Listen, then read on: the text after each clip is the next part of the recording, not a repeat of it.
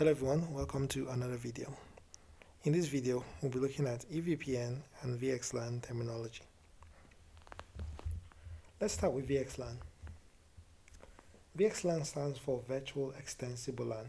So if you look at the name, you have V for virtual, X for extensible, LAN for LAN, local area network. So from the name, there's a connotation of layer 2 VLAN extension. But you can do a bit more than layer 2 VLAN extension with VxLAN, and I'll be talking about that later. Now, back to VxLAN. So VxLAN is a tunneling protocol that works over UDP IP transport. VxLAN enables you build layer 2 and layer 3 VPN networks within your data center. So when you think about VxLAN and you think about MPLS, there's a lot of similarity there from a service perspective, right? So MPLS allows service providers build layer 3 and layer 2 VPN services. VxLAN allows data center operators build layer 2 and layer 3 VPN networks. The VxLAN header is about 54 bytes. This gets added to the Ethernet frame, and so when you think about provisioning MTUs on the links in your data center, you need a minimum of 15 54 bytes of MTU configured on the links from one VxLAN speaker to another. If you're going to support jumbo frames, then you will need 9214. Now let's talk about a VTEP. So this is another common terminology you hear of when you're working or deploying VxLAN networks. VTEP stands for VxLAN Tunnel Endpoint. Now the VTEP could either be a switch or a host. The VTEP is responsible for encapsulation or the decapsulation of the VxLAN headers. The next terminology we'll look at is the VNI. The VNI stands for Virtual Network Identifier. It's about 24 bits, I should say. It's a 24-bit value, meaning you can support up to 16 million VNIs. This is usually carried in the VxLAN header. The VNI tells a VTEP which VPN to look up when it tries to forward a decapsulated packet. The VNI is also globally significant, meaning that if you have, let's say, 10 VTEPs participating in a layer 2 VPN, those VTEPs would need to have the same VNI for your layer 2 VPN to work.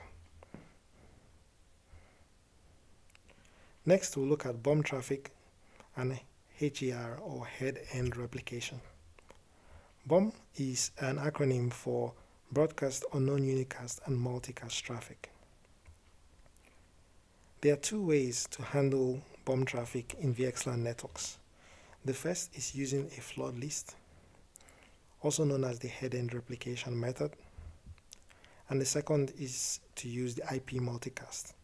So the IP multicast is not usually not a very common method, but the head-end replication is the more common approach. It allows you to define a list of VTEPs that you want to send bomb traffic to. This flood list can be statically defined on your VTEP, or it can be dynamically populated using the EVPN control plane. Now let's talk about EVPN. EVPN provides control plane for building layer 2 and layer 3 VPNs with VxLAN. Now, you don't need to have EVPN to build a VxLAN deployment, but EVPN makes the deployment scale. EVPN also provides a way for VTEPs to signal which VNI that they would like to receive bomb traffic for. So I mentioned this earlier. When you're doing head-end replication, you can either statically populate your flood list, or you could use EVPN to do that signaling using the EVPN route type 3. So I'll be talking about EVPN route types in a subsequent slide. So next we'll talk about an underlay network.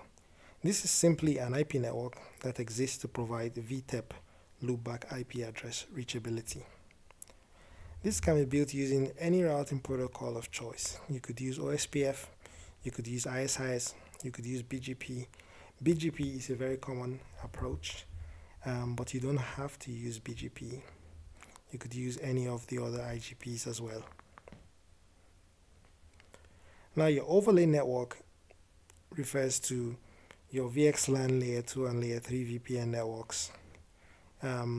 These overlay networks or your multi-tenant networks require an underlay network to be built. And they are generally built using BGP as the control plane, especially if you want the network to scale.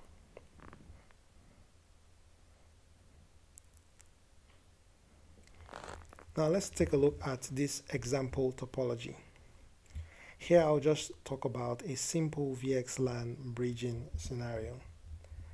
I'm going to exit actually from the slide just so I can move my mouse a bit better.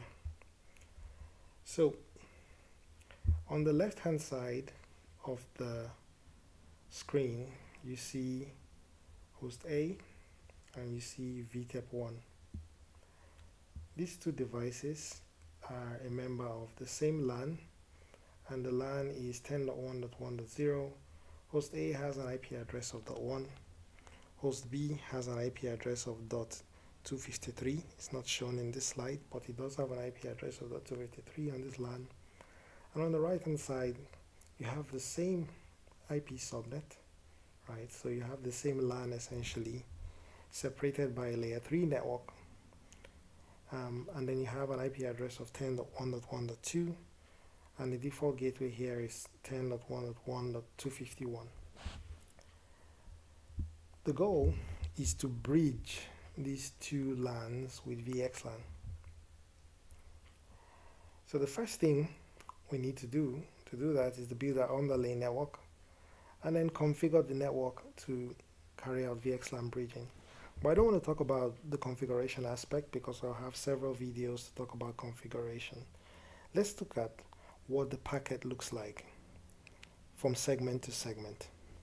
So host A would need to be able to resolve the MAC address of host B in order for it to send packets to host B. Well, how does that work traditionally in Ethernet?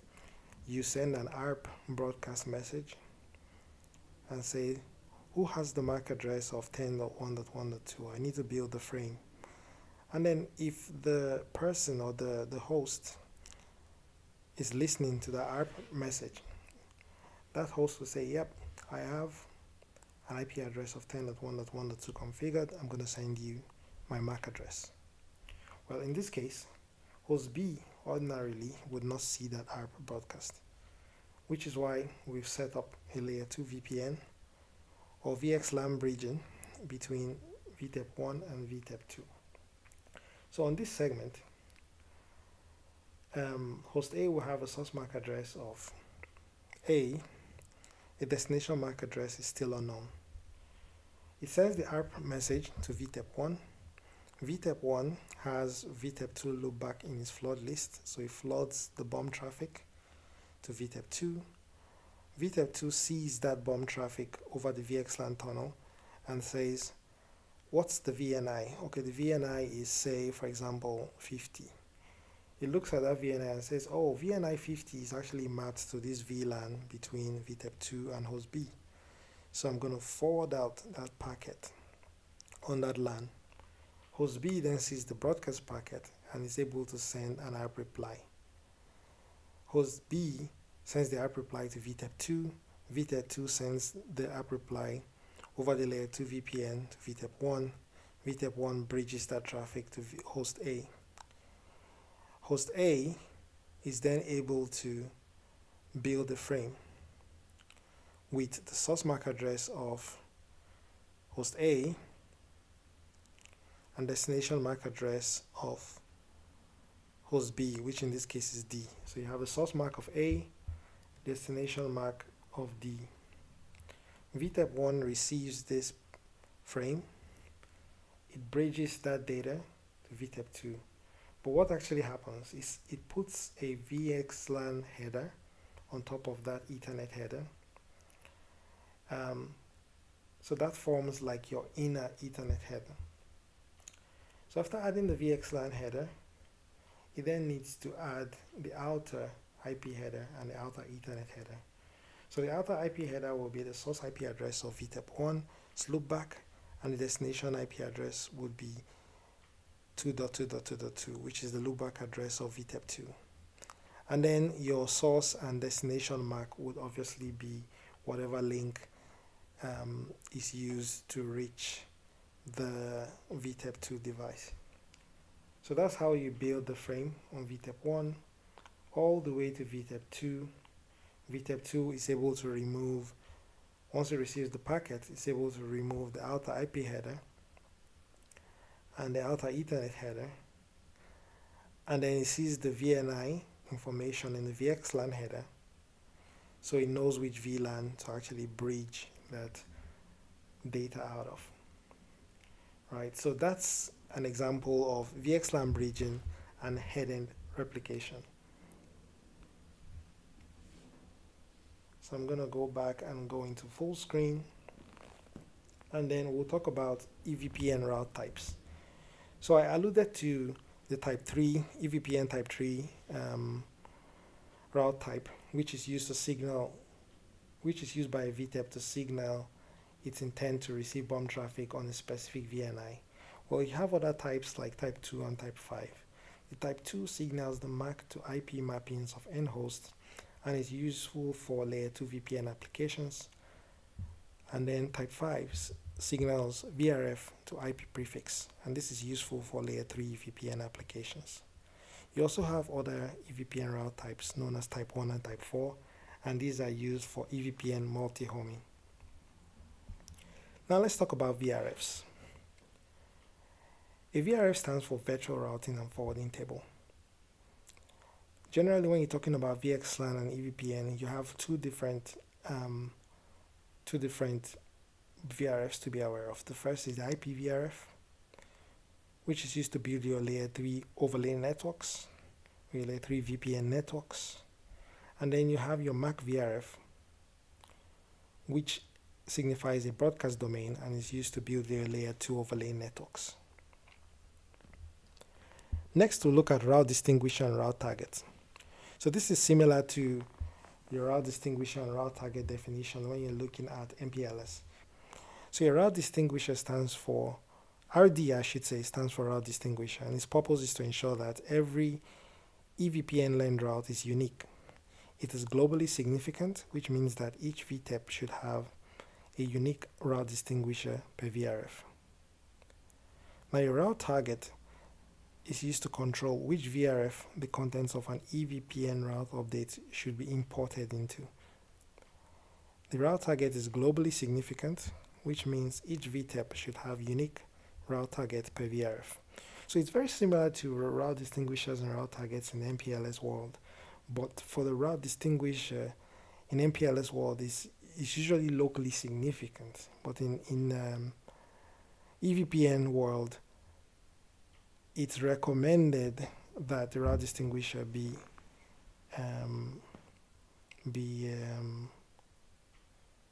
globally significant,